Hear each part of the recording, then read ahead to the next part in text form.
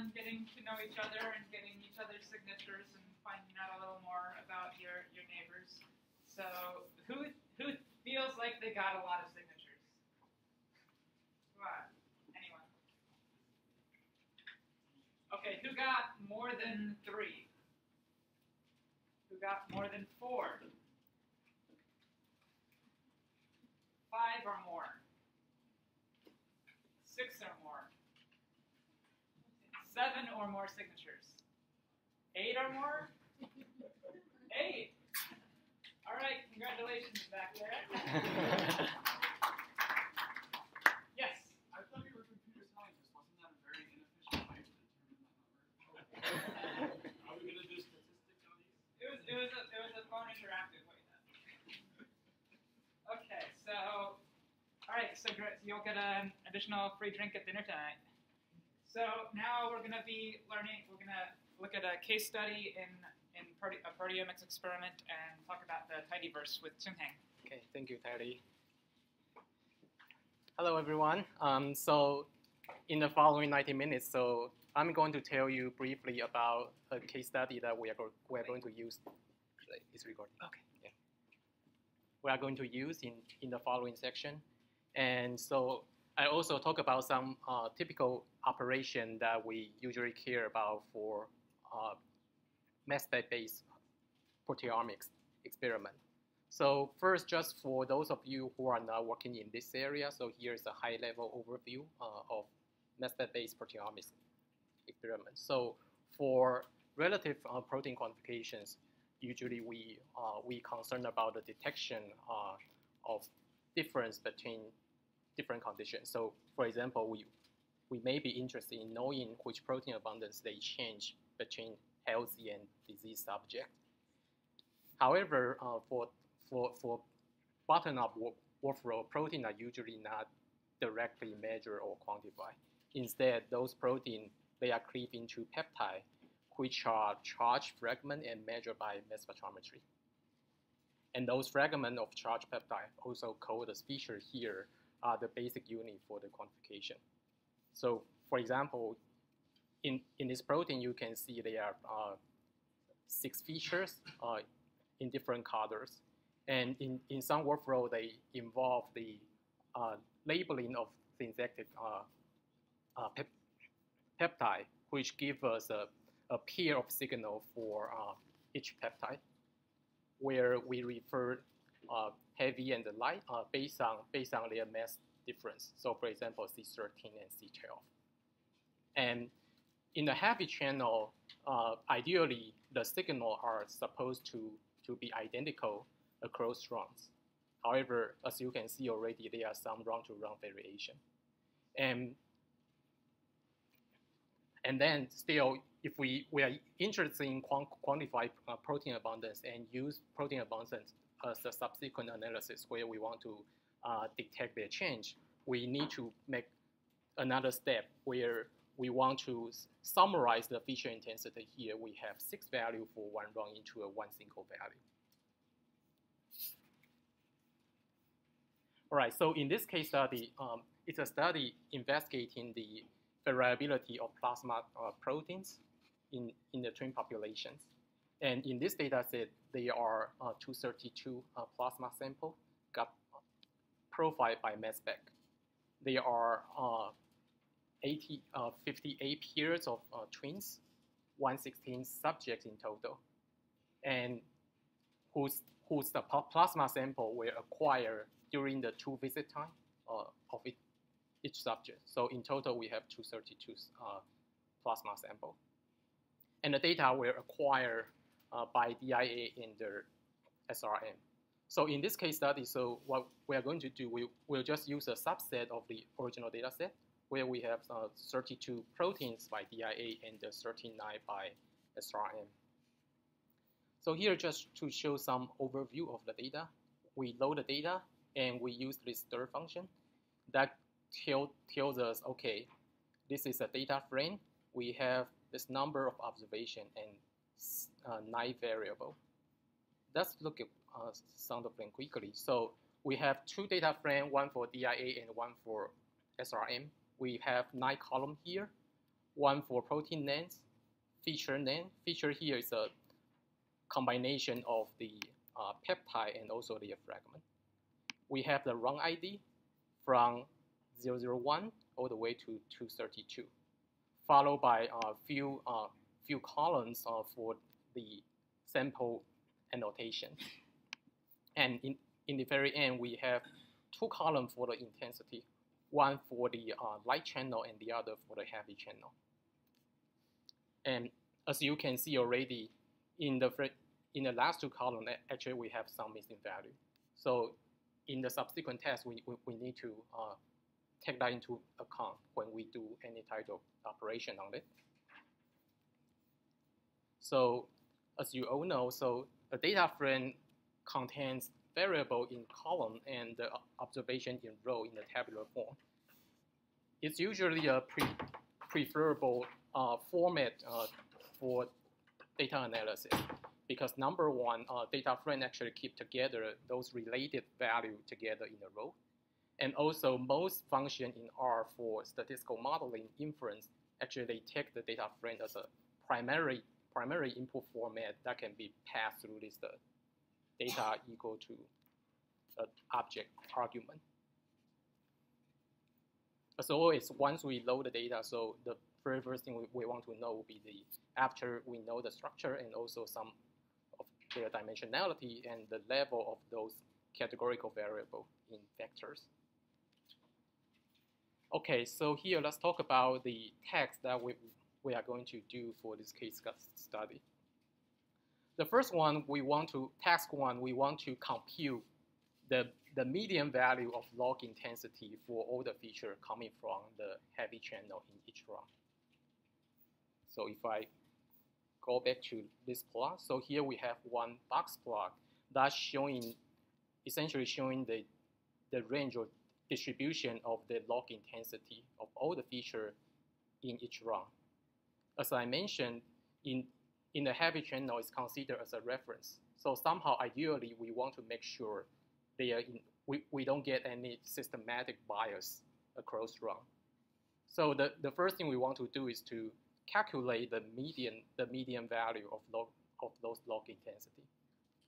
And the second task would be we want to apply some adjustment, essentially shift those log intensity for all the features from the same run together for both heavy and the light channel in a way such that after the adjustment, the median of the log intensity in the heavy channel would stay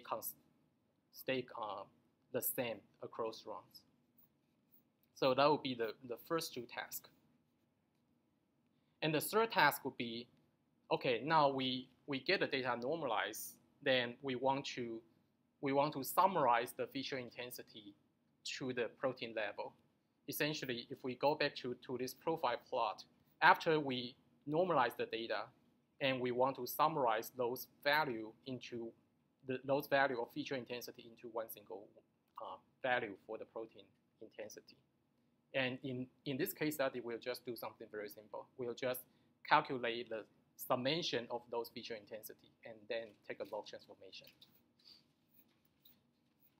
And after that, once we summarize the intensity for each protein in each run, we want to fit a linear model that characterizes the summarized intensity based on some predictive variable. In this case, we'll just based on the zygosity, whether the twin are heterozygous or homozygous. And in the end, we'll do a group comparison. Just use a standard two-sample t-test. So I'm going to go through some tool that in base R for each of the tasks. And as you will see, actually, the R actually provide quite a few different ways to perform each type of task. One important thing to notice would be how those tools, they are grouped together to carry on those tasks. And also, I also talk about some issue or limitations throughout the line.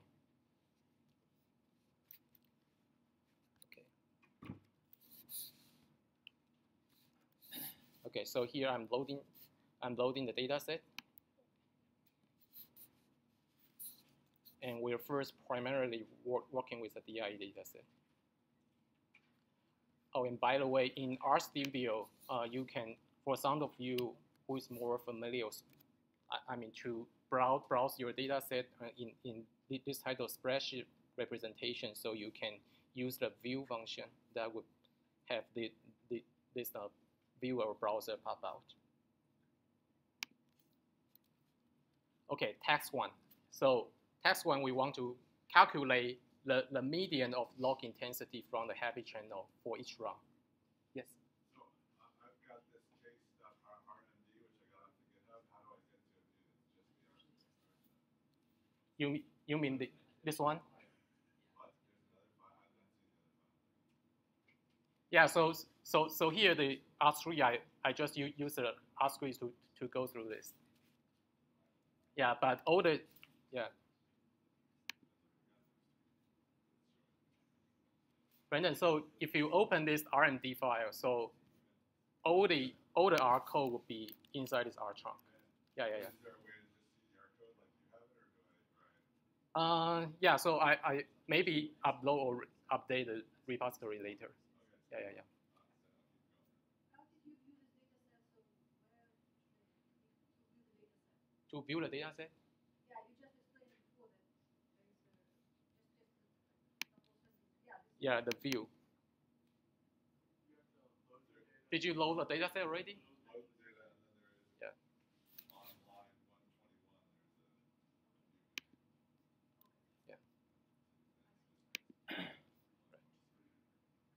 Right, so you first need to load the data set, and then that would load those DIA and SRN data frame. But it might be easier for us then if you actually work off the RMD file too. Hmm? It might be easier to follow what you're doing if you work off the RMD Okay. file. Yeah. That's all I have. Okay. The lines will be the same. Yeah, sure. All right, so we are here, so we just look at the view, okay? And then for the first task, no, we cover that. Okay. Task one. Okay. We want to compute the median of log intensity for each run. Okay, but before that somehow simplify the task into a slightly simpler version. So before we calculate the median for all the run, let's say, okay, now we just want to calculate the median of log intensity for one run. And that will involve some data manipulation and transformation. Okay, and so the most important thing here will be those tools that help us to extract those existing variables that we can use this $sign or by using column name or indices. And also, we want to be able to extract the existing observation. So for example, here we just want to extract the measurement from one single run. Then how can we do that? And also, we need a tool to add new variable. For example, in the original data set, we only have the column variable for intensity. But here, we are concerned about the log intensity. So how to do that? Let's go through.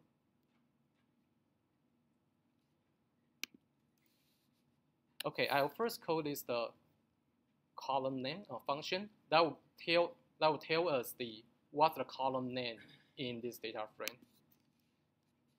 So we know there are several columns, so from runs all the way to visit that we can use this for the sample annotation. So I'm going to select those columns and then use the unique function that gives us the unique value for those variables that we can use as the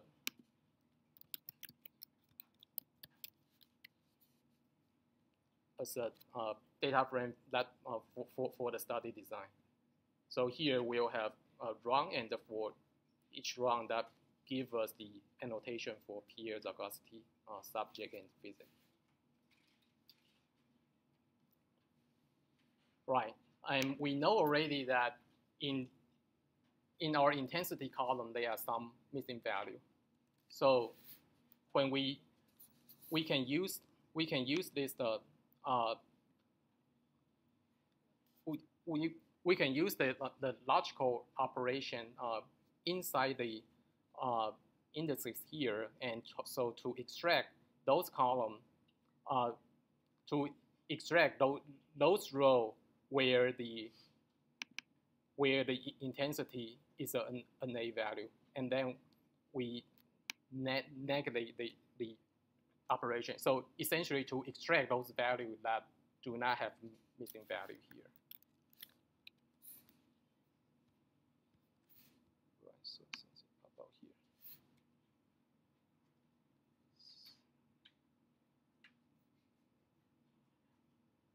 Okay.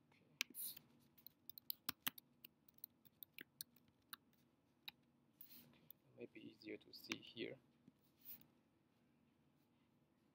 And then the next thing we want to do, now we want to just filter based on the column of the intensity as well as the run ID. At this level, we just want to extract the intensity from the very first run. So we'll just add a logical operation here, which is AND operation. So that would extract those observations that do not have any missing value, and also they come from the very first run.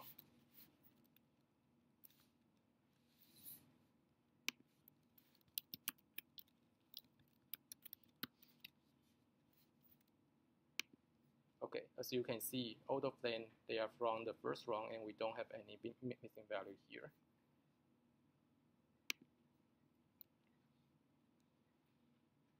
All right, and we talk about we want to normalize based on the log intensity.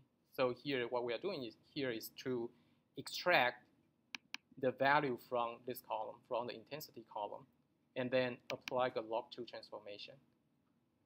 And then we get the output. We want to assign this output to a new column here, where I call it log2 int h.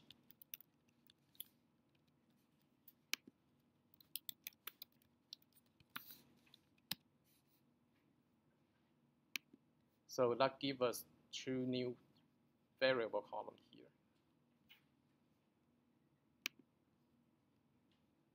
All right, now we know how to extract the variable. We know how to extract the observation, and we also know how to apply some operation on the vector we have.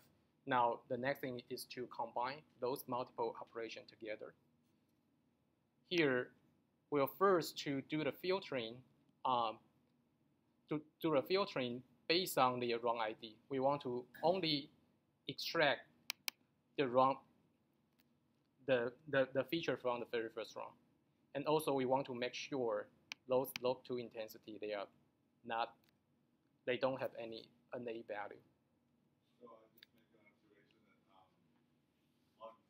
was just doing some of this myself, and log2 is very useful for fold changes. Mm-hmm. I kind of prefer log10 for intensity, because I have a very hard time knowing what log2 to 14 is like. What is that in terms of intensity for a mass spec machine? I have a good sense of what 1,000 ions per second is, and that's log3 for log-based tensile. Yeah, so like you say, for change, the log2 will actually give a very good interpretation for the fold change. Yeah, so that will be on the protein level. But somehow to reach to that protein level, we need to build those intensity range from the very bottom. Just as having an intensity, to have an intensity, like, can you tell me off the top of your head what log2 plus 14 is? From here, no. 2 to the 14, what's 2 to the 14? Like, does anybody have any idea what that transition is? 16,000. Yeah, that's the way I would do that. So, yeah. Okay, I have a much easier, time. Yeah, but I agree. So in terms of the intensity range, log10 would be easier to interpret for sure. Yeah, but so. If you want to graph this number or anything and show it to mass spectrometers, Yeah. But the end goal of this is Hmm? to use the differential expression, right? And do the fold change. Fold change for what? That's kind of the end goal. Right. Yeah. So everything along the Yeah, so maybe for method development and you want to make sure, I mean, they are really calibrate well and maybe log 10 will be okay. Yeah, but yeah, so since here we are targeting for the goal for difference detection. So maybe log 2 is a good choice. Yeah, and a way to get it wrong would be probably I would say, okay, I always say, okay, 2 to the 10s would be around 1,000. So that will be somehow a shortcut maybe. Okay, so here we talk about, okay, that would be the criterion that we want to filter out or extract the observation from the log 2 intensity. And then we can apply the median. That will give us the median value, essentially give us a median value in this particular run from the heavy channel.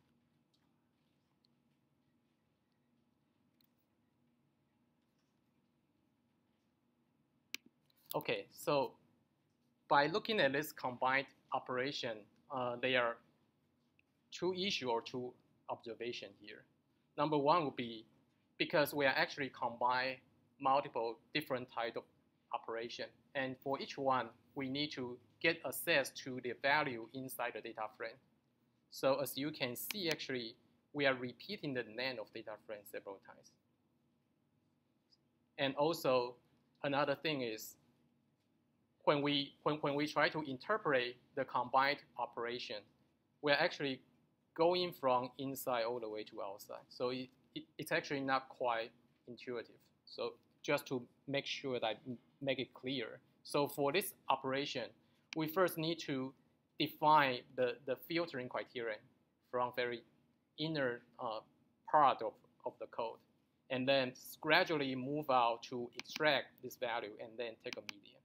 So by a reading or writing code, I mean, from that perspective, it's not very clear. So sometimes it is error prone, I would say. Right. So for the first issue, one way you can do is actually to pass those operations with this width function. That would actually would pass all the columns. So essentially try to extract or retrieve the value from this data frame. And the second issue, the next representation. So in the next lecture, when we talk about the type diverse, then I will talk about the pipe operator. That would essentially make your code more easy to read and write.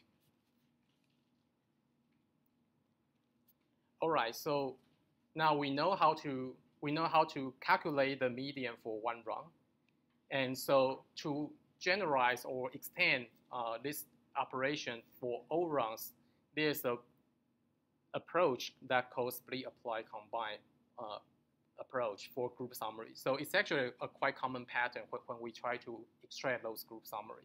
So that involves 3 steps. The first step, we need to split the vector. In this case, would be the log 2 intensity into a subset based on the grouping information. In this case, the grouping information would be each mass spec run.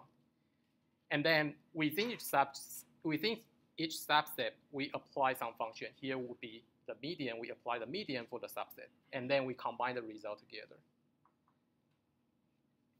So it may sound simple, but however, how to perform these 3 steps in a consistent or homogeneous way would actually make a big difference in terms of how efficient and how clean your code ends up to be. So we'll talk about 3 approaches. The very first one would be by just use a for loop. So in this part, so I'll first to get the unique run ID here, and then I would go through each of the run ID, and for each of them, I will take a subset I will take a subset of the log 2 intensity for corresponding to each of the run ID. After that, I will apply the median for the subset, and then combine. Essentially, I need to first to create a vector that I can use to restore the result. And then for each sub operation, I just restore the result to this vector.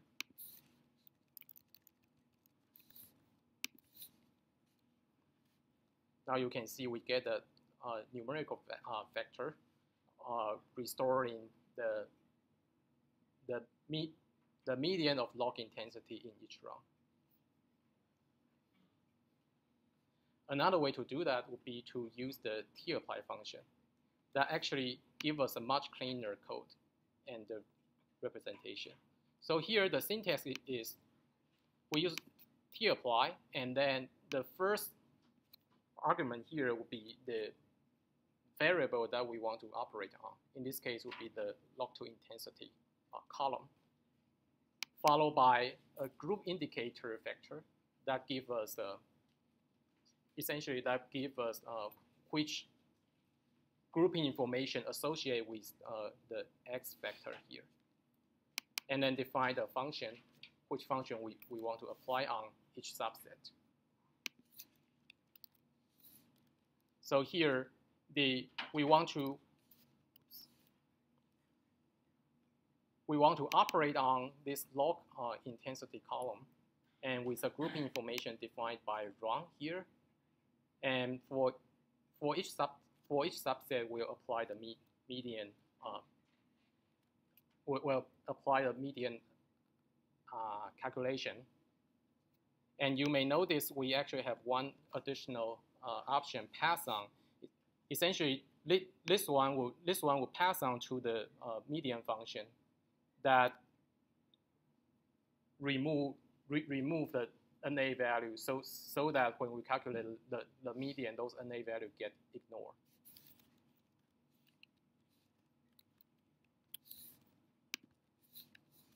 And this is going to be used to annotate the graph. Annotate what? Annotate the graph according to what run each vector that you're pulling out by binning it by run. Right. Yeah. So another point by using this is actually, so we get a NAND vector. So for compare with the previous one, we actually just get a vector, with just numerical value. And this one, we get a NAND vector. So that in the sense that in the subsequent analysis, it gives us a very clean or efficient way to extract the median value for different runs that we'll touch on in the second task.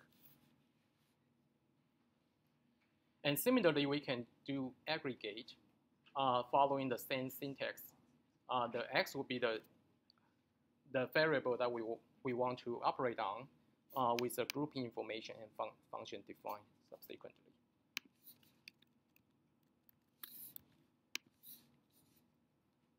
Okay, that will give us essentially the same result, however, in a quite different format. By using tapply, we get a NAND vector, and by using the aggregate, we get the data frame. So for subsequent analysis, depending on how you want to stick with the data frame, or you somehow want to keep track of those NAND vectors, that would make your workflow look a little bit different.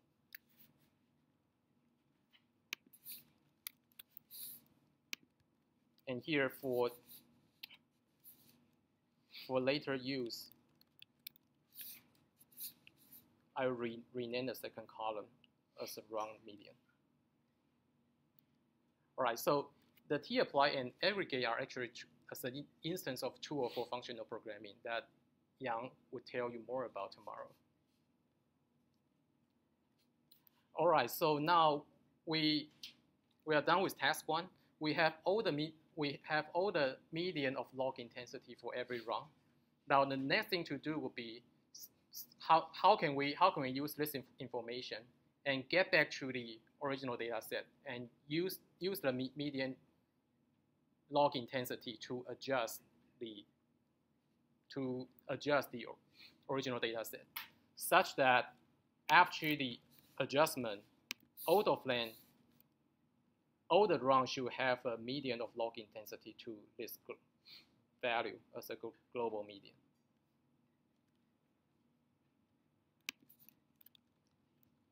Again, we can use a for loop, looping through each of the run, and then for each of the run, we'll extract the log intensity, and from there, using the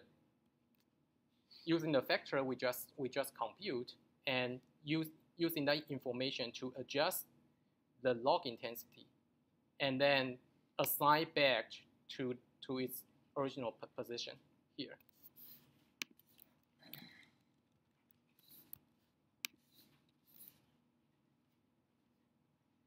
And just to make sure we get it right, yes. So after the normalization, so each of them have the same median of log intensity. And I'll get it back for the approach too. Okay, so in the second approach, so we want to use a slightly more efficient and a more clean way to perform this. So we already mentioned this median vector. It's actually a NaN vector. So we can actually use the NaN as an index to extract the median value corresponding to different runs. So for example, here I want to extract the median value for run 1, 2, 3, and 1. So I can simply put the run ID here as a indices to extract those values. So by recognizing that, we can actually just use this very tidy or simple representation to extract the median of log intensity for a run corresponding to each of the variable in this column.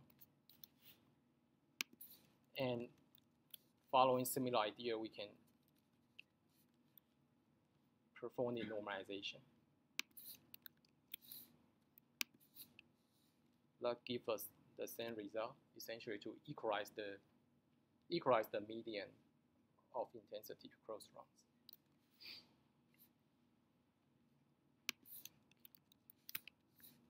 Okay, and we talk about to use aggregate to get the group summary, where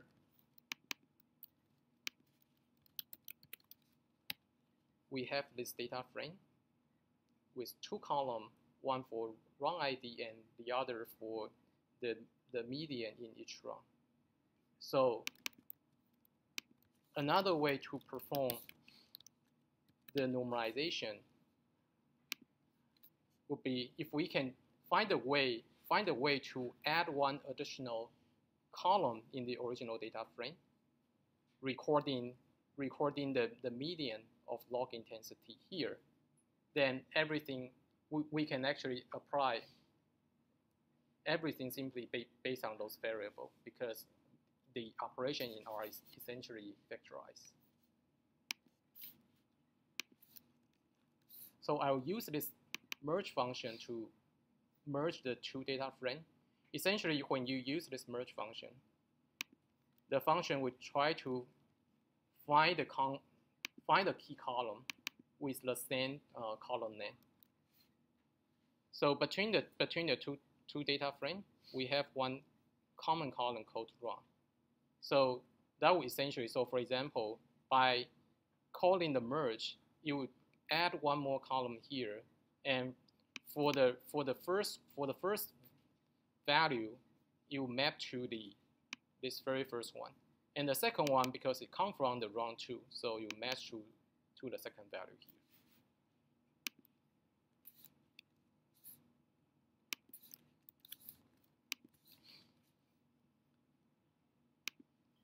So now we have one additional column here. So once we reach to this point, then the remaining part for the normalization would flow naturally. So again, for each log intensity, we minus the run level median, and then plus add back the global median.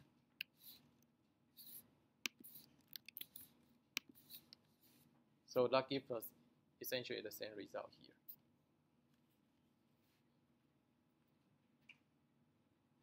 So any question until this point for the global normalization? Right, so essentially what we just covered is to compute each of the median value and then assign a global median to equalize those median values. And now, once we have our data normalized, the next thing we want to talk about will be to get one summary value at the protein level for each run, based on the feature intensity here we have. Okay, so for text 3, I'll first to transform the normalized log intensity back to the original scale. And here again, we can use for loop. But remember here, the grouping information involve both protein and run. So when you want to apply a for loop, you got to have two for loop, one for protein and one for run ID. So I'll skip that part. For the t-apply, now since we have two grouping variable, so we want to define them within the list here. So essentially, the first one, we define a grouping variable based on runs, and the second one based on protein, combined in the list. And the log intensity from the light channel will be the one that we want to operate on, with the function that we compute the summation of the intensity, and after that, we take a log2 transformation.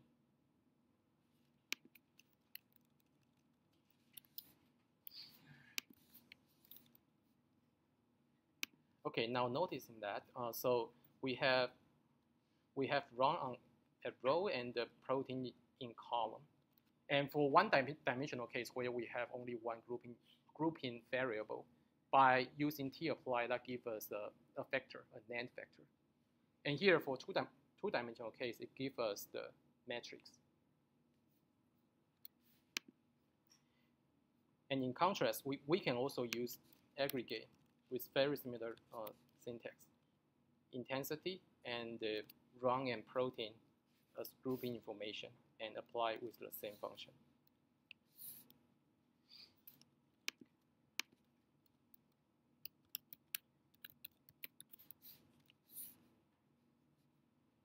So it gives us a data frame, and with 3 columns, one for run, one for protein, and the very last one would be the summarized value. And as you will see quickly for the remaining tests when we want to do the statistical modeling and also the t-test, it may be easier to actually just pass the data frame, because that's actually the primary format those functions would take on.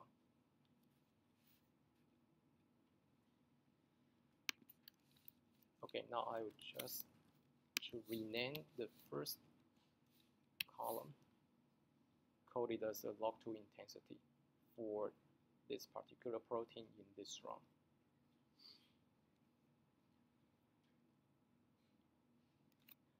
Okay, now we want to, in text 4, we want to fit the linear model to characterize the summarized intensity. Now here, we have 3 columns, one for run, one for protein, and one for log2 intensity. And we are actually missing all those information about the sample annotation. So now we need, remember in the very beginning, we create a data frame code design. So that's essentially the sample annotation for each of the runs. So what we can do here is to merge this designed table back to the summarized value that we can know we can know actually for each of the rung, for example, where its zygosity is MZ or DZ.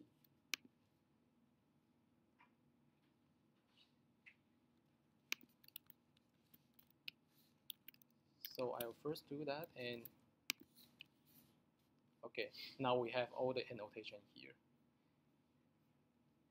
And let's take a look what's involved in a linear regression modeling fit. So we use LM to fit the linear regression model. And the first argument of LM is a formula in this way. Y depends on x1 and x2. So here y, x1, and x2 are actually all the column name, and y is the response, and x2 and s1 and x2 are the predicted variable. So essentially here, for example, we want to know if the abundance of protein is associated with this zygosity variable. We can actually write this formula. Log to intensity depends on the zygosity, and then we need to pass on this data argument. Okay, now that's again to just work with one subset with one protein. So just with this particular protein, and I'll fit the linear model. Another way to fit the model with a subset of the data set would be you can actually define the subset. So for example, here the subset would be those with protein with those observations from this particular protein. So you can pass on this subset argument and you using the full data set in the data argument.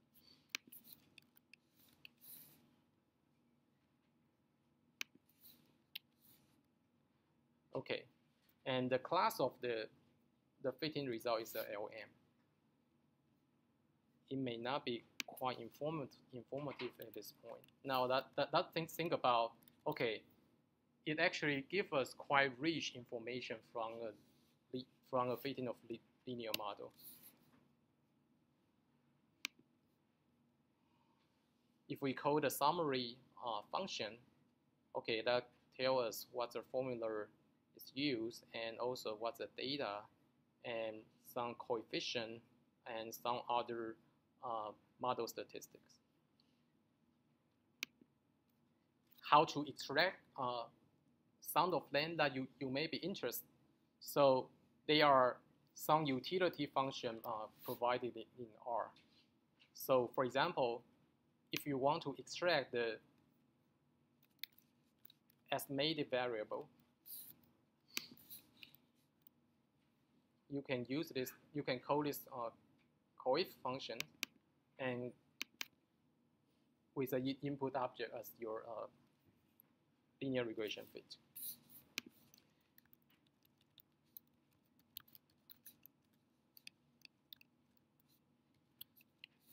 By wrapping with some summary function that give you some additional detail about the standard error p-value and the p-value here. And the fit function would essentially give you to retrieve those fit value based on the linear model. Okay, the whole point here is just to tell you, okay, this procedure is quite complicated, and based on different information that you want to extract from the model object, you may need to, that may involve different function and different code, and it's not very consistent. And if you want to actually repeat this procedure for all the proteins, so you actually need to write down some help or utility function, or you simply pull it out into some plain script, and that's again not quite clean, not quite efficient, and can induce some error that we will try to address in the next section in tidyverse. That will be just the index from your original data set. Raw number, yeah. It's the same protein.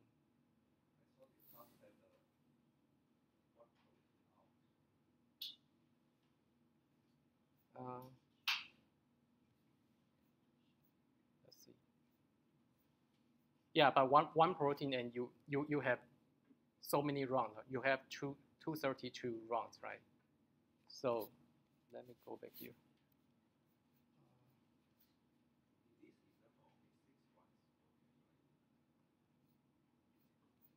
Is that the case?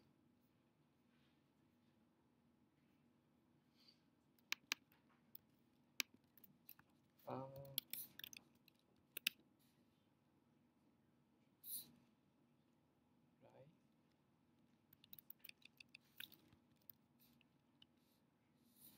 No, we have all the rounds get calculated.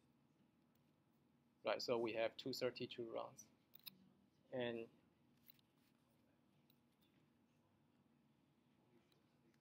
yeah.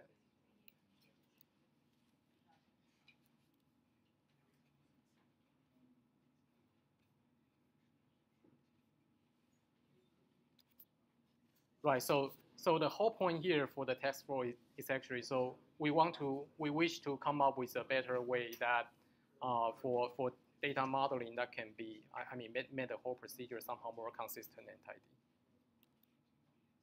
Similarly, for the final test 5, we do a t-test, and again, we want to, suppose we are interested in knowing whether the log2 intensity is depend or governed by the logosity here. So again, we using the similar syntax, first with the formula and followed by the data argument. And here, the first example I'm showing here, I simply pass the subset of the data to the data argument here. And again, that's the output object look like. And just to mention, so we can also pass the subset option that define the subset of this original data frame that we want to pass on. That will give us essentially the same result. And if you are really interested in using some vector or matrix, you can also match 2 samples here. One will be from one group coming from the intensity coming from this particular group, and another sample with intensity coming from this particular group. You can also do that, but just think about, okay, if now you have lots of protein and many different groups, then what you would do by this approach. So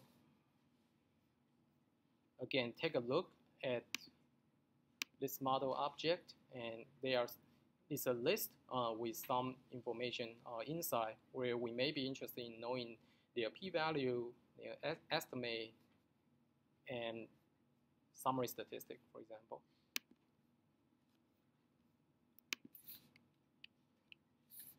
So you can actually get all of them from this model object. But again, if you want to somehow generalize this procedure into a consistent workflow, then it may be quite painful. So in the following section, so we'll try to use the tool or the method in the tidyverse that hopefully can address some or most of those limitations. Yeah, so that will be all for the case study. So any question for this part?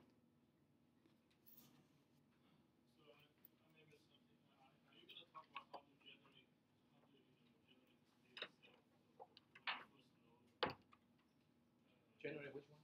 The data model, The data set? Yeah, when you first load this Our data, data.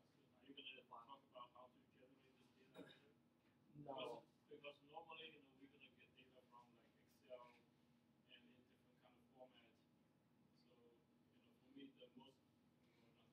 challenging thing is, because you are doing so many routines every day, so you just a lot of these Excel files. So I want to write some routines, create this data. Right. So in my material, so far I don't include that part in terms of the reading data, but I think if you are interested, if someone is interested, maybe we can do it for tomorrow morning. We have a section, bring your own data, 8 o'clock. Yeah, I can do that. Okay. That'd be good. What about this linear model? Why did you decide to choose that? Was X1 plus X2? Linear model. Yeah. So your question is why do I use linear model? Or? Yeah, like X1, X2.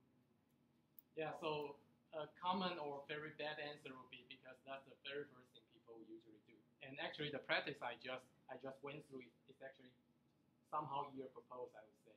Usually when you want to do the modeling, there are a few more things you want to do.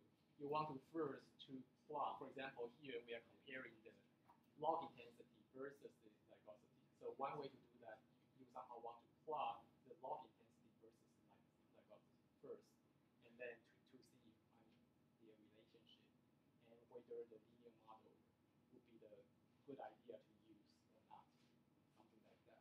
Yeah, that part we don't cover here.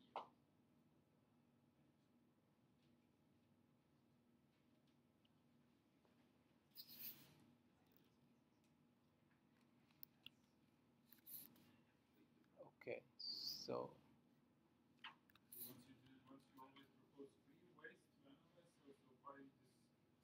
You never use aggregate, right? Always stick to the matrices. Actually, in the end, I use quite a few aggregate result. When I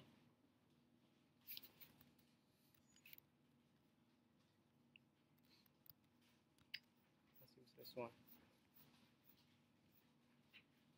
So in text 3, when we have true grouping information, and we talk about two ways. So one would be to use t-apply, that would give you a matrix, or using aggregate, that would give you a data frame. However, if you want to link those results in subsequent analysis, for example, here a linear modeling or the t-test, I think, at least from my point of view, the data frame would be somehow more suitable to use because you can easily pass on your data to the function. But aggregate itself, although it looks simple, but it's not quite efficient. And so in terms of performance, I think on day 3, Kylie will tell you more about how to assess or evaluate the performance of a function.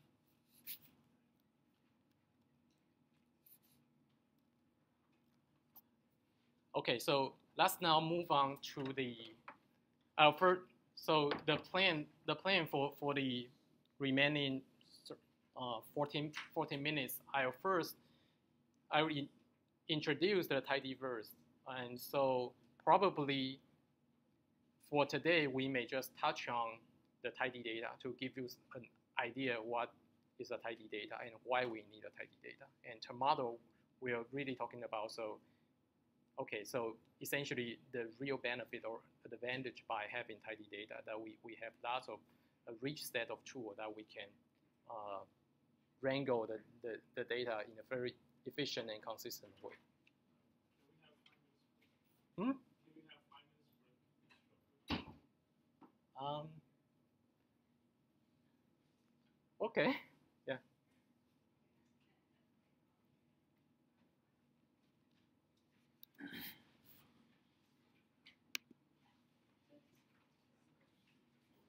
So during the break, just to make sure, if you go to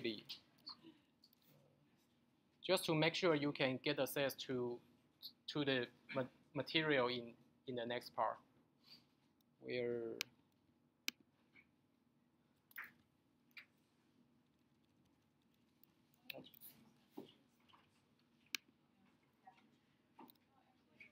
that will be under the folder. Well, originally planned for tomorrow, the May 4th. 9 o'clock under this folder. All right, we'll take a 5-minute break.